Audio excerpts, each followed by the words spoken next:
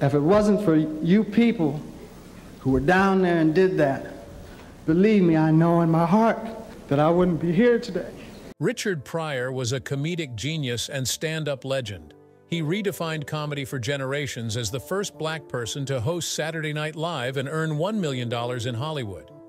However, after an illustrious career, 7 wives, and a constant battle with cocaine, the beloved comedian suffered a tragic death, the details of which have finally been released to the public.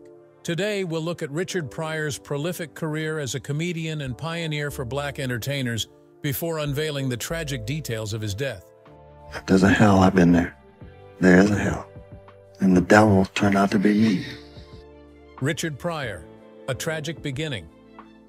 Richard Franklin Lennox Thomas Pryor was born on December 1, 1940, in Peoria, Illinois. Pryor's childhood was tumultuous, growing up in the brothel run by his grandmother, Marie Center. Pryor's mother, Gertrude L., worked at the brothel as a prostitute. His father was Leroy Buck Carter Pryor, who was a former boxer, hustler, and pimp. Gertrude abandoned Pryor when he was 10, leaving the child under Marie's care, though the woman was violent and frequently assaulted Pryor for displaying any of his eccentricities. Pryor grew up in Marie's brothel, alongside 3 other children.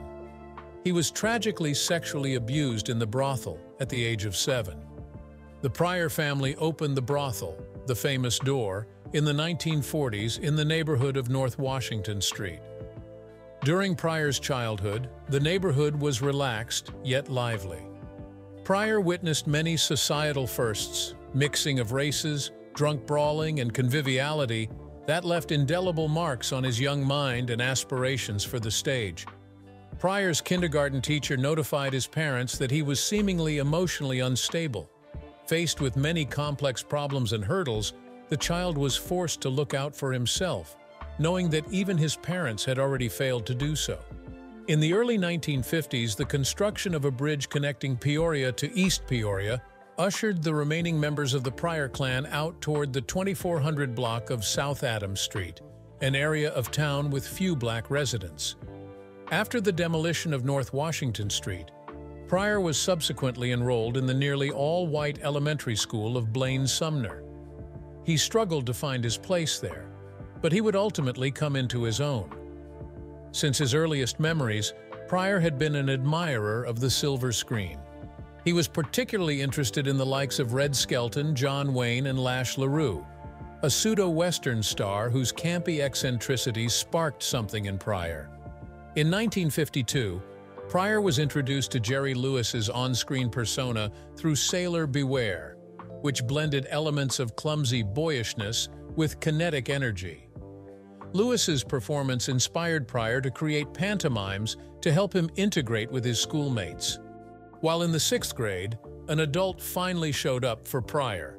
His 6th grade teacher, Margaret Yingst, proposed that if he could thenceforth arrive at school on time, she would provide the budding class clown with a free segment of 10 minutes per Friday at the end of class, during which he could perform for his classmates. After she struck a deal with Pryor, he was rarely late again, coming to terms with his love of performing.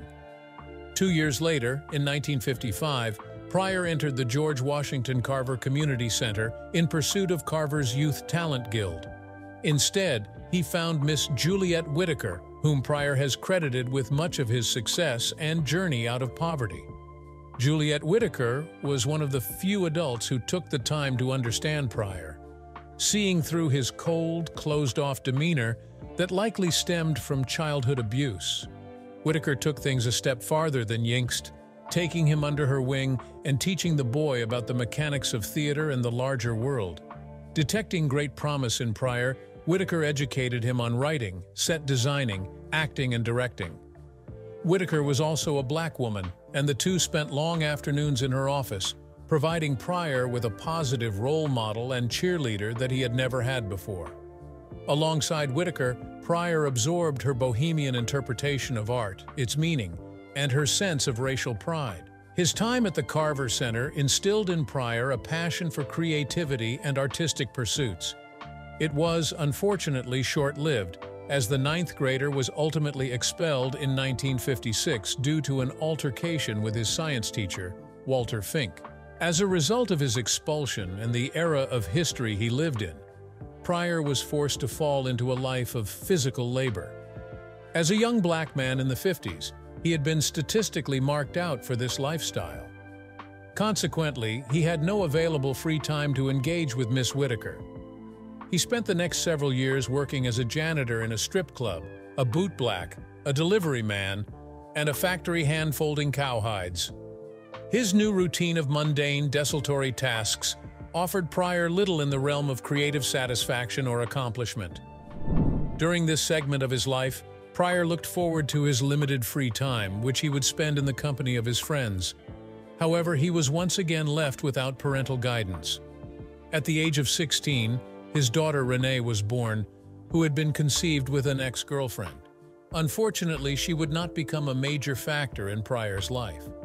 One of Pryor's friends, Matt Clark, recalled that Pryor and his friend typically hung around State Park, and with no formal stage to utilize in performance, Pryor performed on the streets of Peoria for passers-by. Unbeknownst to Pryor, his comedic stylings on the street would foreshadow the wino character that would later make him famous and change his life forever. Pryor gets out of Peoria. Pryor's desire to both find an adventure and get out of Peoria led him to enlist in the U.S. Army in April 1959. However, this would prove to be an unwise choice, as Pryor would spend nearly his entire 2-year stint in Army jail. He faced racial discrimination and was subjected to various challenges during his service. These experiences would later influence his comedy and social commentary, as Pryor often incorporated themes of race, identity, and injustice into his stand-up routines. Pryor was infamously eliminated from the service for engaging in an attack against a specialist fourth class. Allegedly, while stationed in West Germany, Pryor and a few other black soldiers were angered at a white soldier's overly amused reaction to a racially charged scene in Douglas Stirk's film, Imitation of Life. Together, Pryor and the black soldiers beat and stabbed the specialist, although his injuries were non-fatal. Pryor returned to Peoria with 25 days of pay, determined to pursue an entertainment career. He would spend a few final years in Peoria, during which time he would solidify his comedic origins. In 1960, Pryor went to Harold Parker, an old friend and neighbor from North Washington Street, to appeal for a job. He had just married his first wife, Patricia Price, and they were so strapped for cash that they were forced to move in with Marie. Pryor and Price would welcome Richard Pryor, Jr. in July 1962. After some back and forth, Parker offered Pryor a position at a nightclub he ran, where the budding performer would act as a bartender and MC. Harold's Club was located on a block of North Washington Street that had survived the construction of the Murray Baker Bridge. It was also the birthplace of many of Pryor's original characters, a wacky car salesman that delighted in the sales of lemons, or a dramatic, street-savvy wino. Harold's Club drew clientele from a range of backgrounds. Attendees were a blend of black and white, gay and straight, young and old. Serving the local community as a convivial tavern, which encouraged members of the community to integrate, it subsequently raised a few eyebrows. This resulted in a 1961 motion by Peoria's mayor for the closure of Harold's Club. Looking for more comedic work, Pryor next approached Briss Collins, a fellow resident from North Washington Street and operator of Collins Corner, an uppity club specializing in R&B and modern jazz, appealing to a majority black clientele. Pryor continued to hone his craft at Collins Corner, but the club's financial burdens would soon bring forth the same fate of Harold's Club, and the venue shut its doors for a while. Someone close to Pryor reportedly suggested that he pursue collaboration with a revue. They suggested that Pryor feature female impersonators at an East St. Louis revue, inspiring and reinvigorating Pryor. Despite the fact that leaving meant he had to abandon Price and his infant son, he felt called to perform and left Peoria for good. Pryor moves up. In 1963, Richard Pryor fled Peoria and moved to New York City. There, he regularly performed alongside performers such as Woody Allen and Bob Dylan at local bars and clubs. Pryor opened for the legendary singer and pianist Nina Simone at the Village Gate on one of his first gigs. However, according to Simone, Pryor was struck with an intense bout of performance anxiety. He shook like he had malaria. He was so nervous. I couldn't bear to watch him shiver, so I put my arms around him there in the dark and rocked him like a baby until he calmed down. The next night was the same, and the next, and I rocked him each time. Bill Cosby was a massive inspiration for Pryor, who admired Cosby's use of middlebrow comedy to appeal to the masses. His early material was decidedly less raunchy than what was to come for the comedian and effectively introduced him to many casual comedy fans. Soon enough, Pryor appeared on variety shows such as The Ed Sullivan Show, The Tonight Show starring Johnny Carson, and The Merv Griffin Show. On May 9, 1965, Pryor first appeared on The Ed Sullivan Show. Introduced by Sullivan as the youthful Richard Pryor, his routine started a little shaky as the new comedian struggled with nerves. However, the problem disappeared almost as fast as it arrived, and Pryor soon had the audience in the palm of his hand. His routine commenced with Pryor talking about being a naive Midwesterner, trying to navigate the fast-paced world of New York City. The audience was immediately engaged as they could relate to his experience. Overall, his debut performance on Sullivan's show was polite and clean. His comedy would later devolve into something different, blunt, and controversial. Pryor was officially on the public's radar, and his success brought him to Las Vegas, where he worked as a professional comic. At this time, Pryor's material was still generally PG, and some of his sets from 1966 and 1967 reflect this, which were later featured on the compilation CD Evolution, Revolution, The Early Years, 1966 to 1974, 2005. However, 1967 would mark a pivotal moment in Pryor's career, completely altering the trajectory of his comedic reach. Described in his autobiography Pryor Convictions, 1996, as an epiphany, Pryor famously made history at a Las Vegas show in September of 1967. He walked onto the Aladdin Hotel stage, looked out at the sold-out crowd — Dean Martin was also in attendance — and spoke into the microphone, "What the fuck am I doing here?" before walking off. The autobiography would also allude to his underrepresented bisexuality. In the book, Pryor expanded on his 2-week relationship with Matrasha, a trans woman. He likened the experience to 2 weeks of being gay, foreshadowing the conspiratorial sexual theories that would arise after the comedian's death. Pryor Convictions also revealed that Pryor had been heavily abusing cocaine during this period, spawning a tumultuous era the comedian described as a walking nervous breakdown. He struggled to connect with his original material, no longer believing in it. Additionally, he struggled to grapple with a strictly segregated society that only valued him as a source of entertainment. These feelings of insecurity were only exasperated by the deaths of his mother and father in 1967 and 1968. All of these factors contributed to Pryor's epiphany and the commencement of his new style of comedy. Pryor's new style. Pryor's refusal to perform the routine deemed safe by higher-ups infuriated local talent bookers and club owners. Pryor began incorporating explicit language and themes in his routines, frequently using the N-word, discomforting the white majority. He produced his first comedic recording in 1968. The debut Richard Pryor on the Dove Enterprise label showcased Pryor's style of comedy during this period. As a result of his transitional and provocative phase, his career opportunities slightly dwindled. In 1969, Pryor moved to Berkeley, California.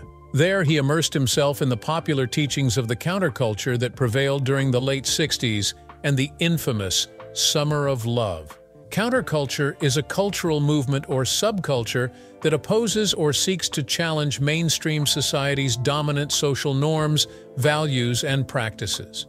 During the 60s, activists and supporters like Pryor challenged the government, promoting civil rights, the anti-war movement, feminism, environmentalism, and the hippie movement.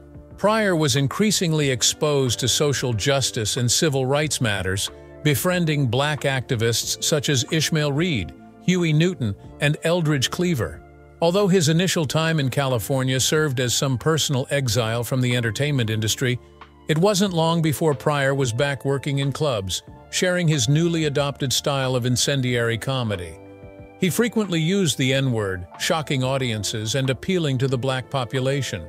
Despite his scandalous performances, Pryor's new brand was strangely authentic. He utilized physicality, natural stage presence, and willingness to discuss taboos in his sets, tackling racism and sexuality while igniting the venue in a fiery rage of laughter.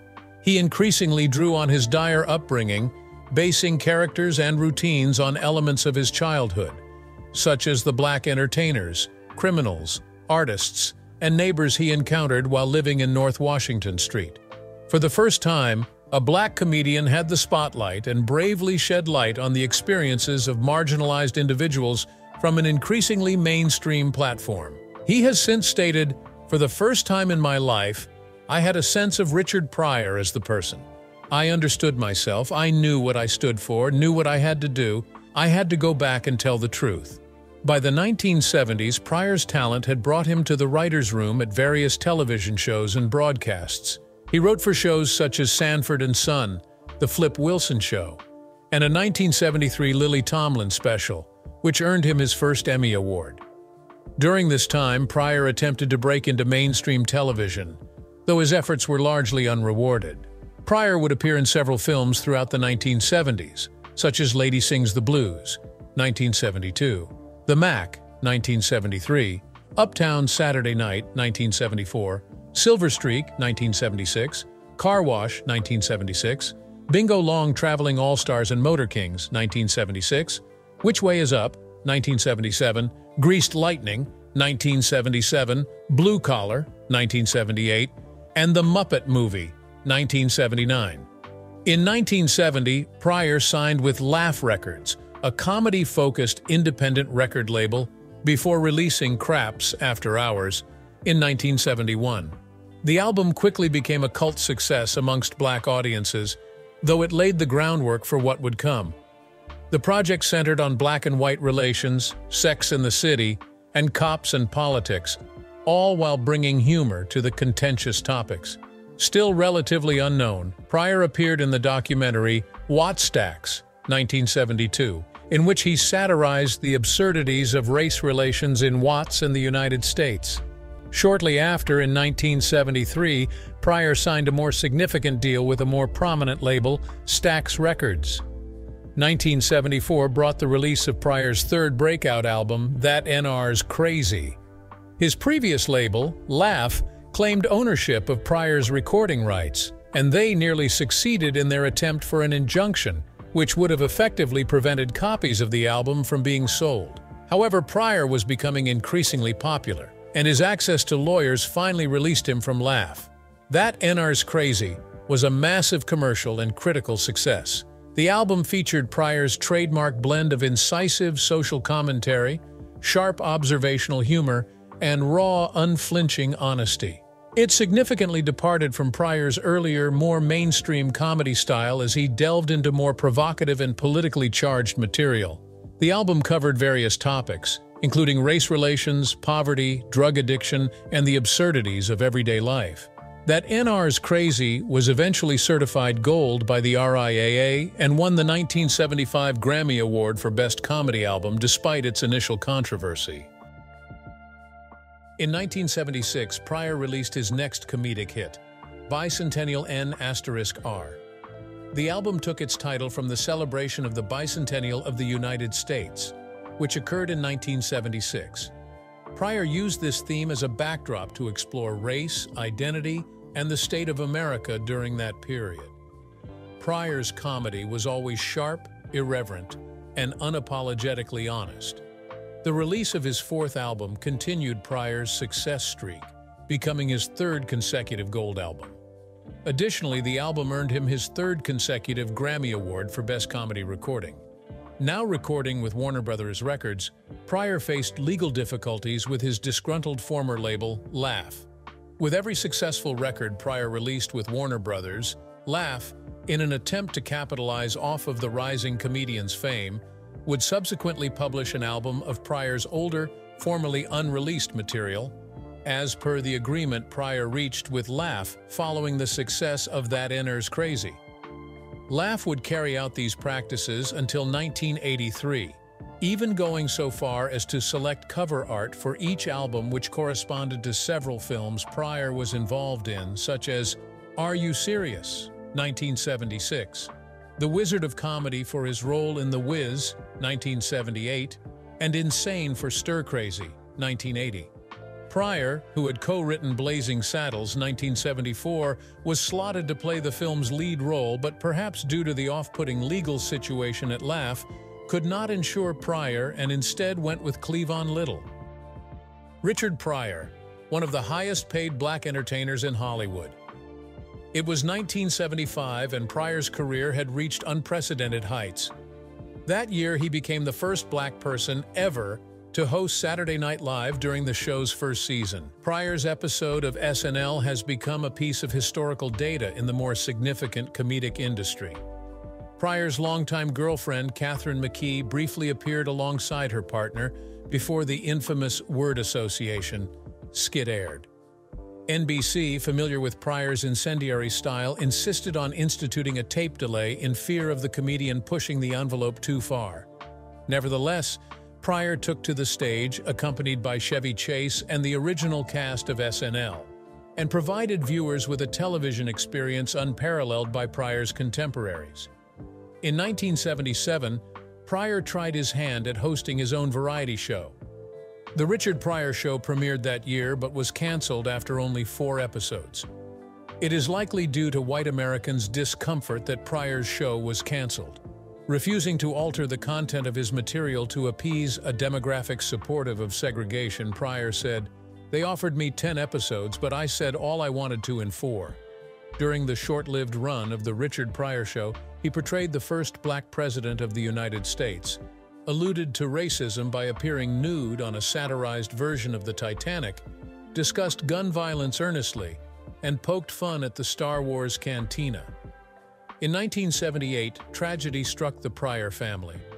Richard Pryor had recently begun sharing the spotlight with his grandmother, Marie, showcasing her expertise in cooking soul food with the world. Pryor organized several feature stories in local newspapers to help showcase Marie's talent. Funnily enough, Marie, the former madam of a brothel, had to pose as a domestic housewife who'd spent the greater portion of her life doting on and serving a husband. In December of 1978, Marie tragically passed away at the age of 79. Pryor was reportedly devastated by his grandmother's death. He promptly returned to Peoria to attend the funeral, where witnesses observed the comedian shaking like a rag doll. He was just crying and talking, "Mama, mama, mama." Possibly inspired by the sobering reality of Marie's death, Pryor traveled to Kenya in 1979.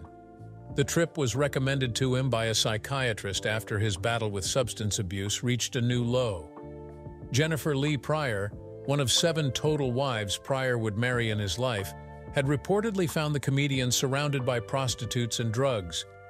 Pryor, whose radical success was partly due to his liberal use of the N-word, visited Kenya's National Museum.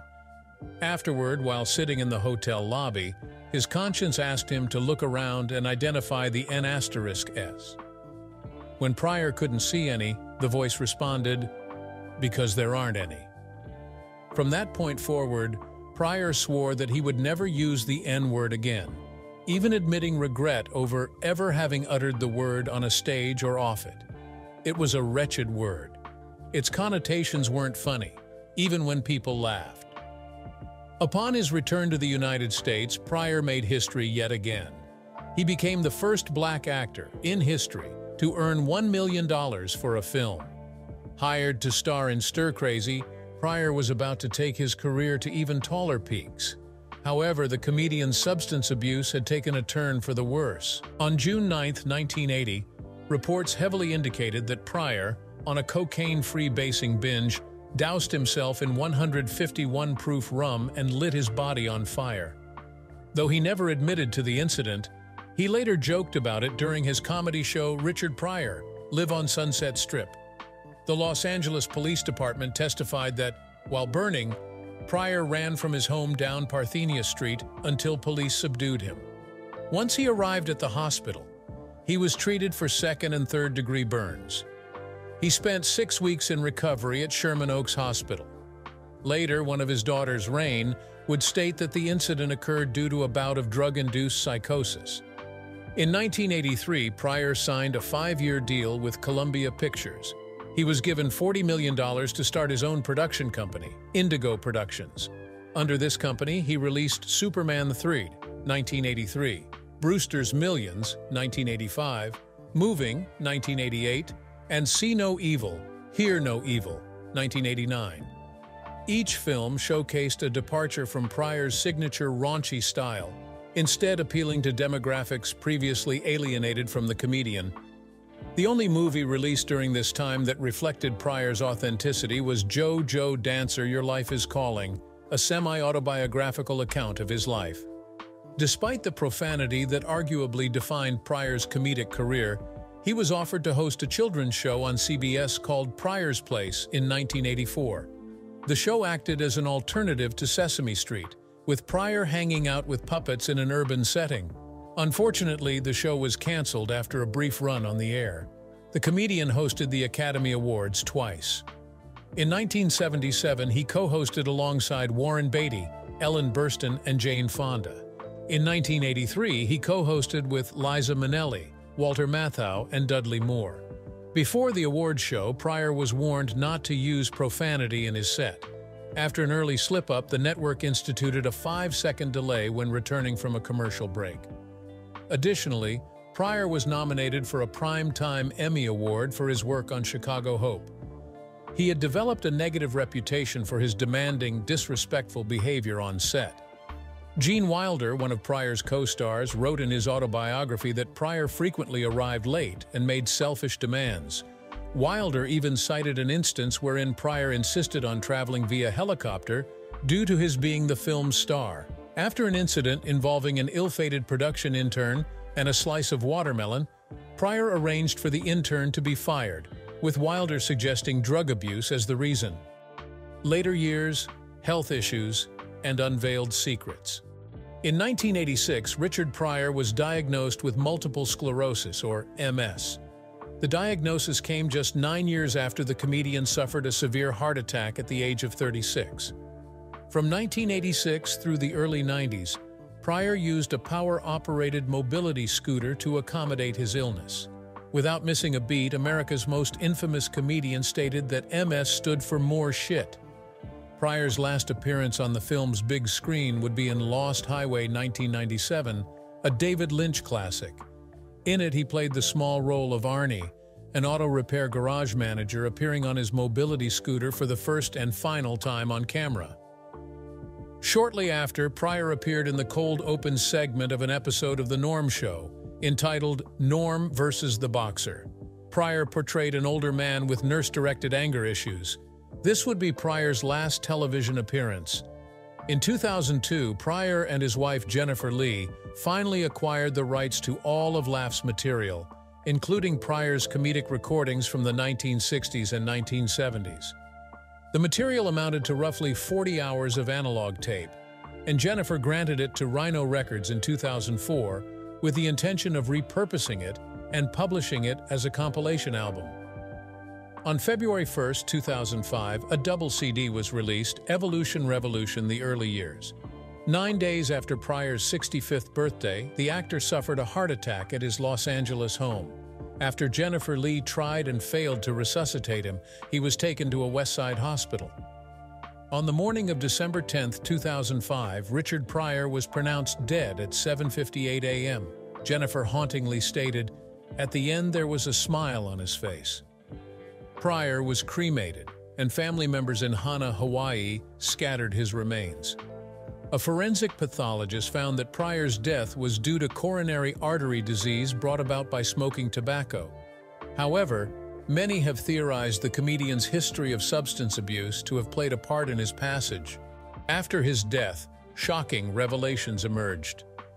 In 2014, 9 years after the fatal heart attack, author Scott Paul stated in his biographical book Becoming Richard Pryor that the comedian frequently acknowledged his bisexuality.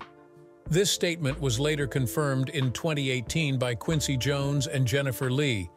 who revealed that Pryor had had sexual relations with Marlon Brando. Pryor was reportedly open with friends and family about his sexual orientation and that he slept with men. Rain, one of Pryor's daughters, has disputed this claim, but Jennifer Lee swears by the truth.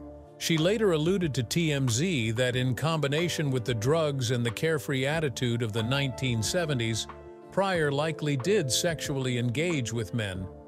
Pryor's comedy was known for its raw honesty, irreverence, and fearless exploration of taboo subjects, including race, politics, and social issues. He drew inspiration from his life experiences, often using humor to cope with adversity and shed light on the human condition. He pioneered the passageway for Black entertainers at an unjust period of American history. Many often remember his closing statement from the episode of Saturday Night Live hosted by Richard Pryor. At the end, he said, "I'd like to say something with hope, love, and peace. The first time I was on live television, I'd never done anything like this before. I want to thank everybody, and I want you all to know that from now on, I will never be the same again.